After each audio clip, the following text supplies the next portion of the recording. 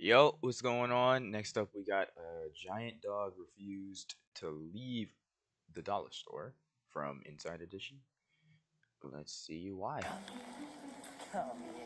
Officers didn't know if he was shopping for a deal, but this giant dog didn't want to leave the dollar store.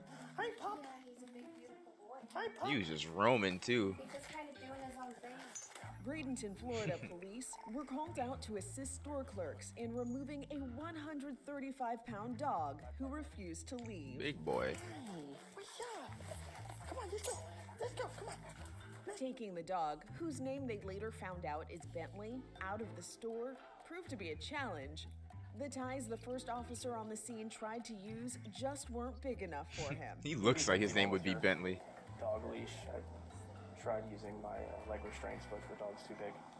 Workers at the store needed to close up and couldn't lock the doors with Bentley inside. So he just walked in? Yeah, like, hey, I'm here to go grab something. I mean, and then he just really walked the whole store, and we couldn't get him out. But then it was time to close. We had to lock our doors, and now I fear, like, if I let him go out that way, what can happen to him? He's definitely a house dog. He's got to He be has to pondered be. in here, like he knows where he's going. He's and clean. He's a big boy. He's literally just roaming, minding his own business. Who's a good boy? Good boy. Yeah, you're huge. It took a little human backup and a much bigger collar to get Bentley out of the store. But That not is a before big-ass an dog. Instagram moment. Come on, a dog in a dollar store had to document this. Had to document this. 1, 2, 3. So, Thankfully, whose Bentley dog had a is it? microchip, which successfully Okay. reunited him with his family. Maybe they'll take Bentley shopping more often. This might be our owner. Is that your dog? Nigga came as soon as possible, bro. For Didn't even Inside throw a Edition shirt on or Digital, nothing. I'm TC Newman. He woke up out of bed, just got straight into the car.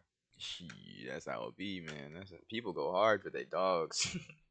Second he got that call, just right up out of bed, didn't put no clothes on or nothing. But yeah. If you enjoyed my reaction, feel free to hit the like button, subscribe, and share, and I will see you all in the next one.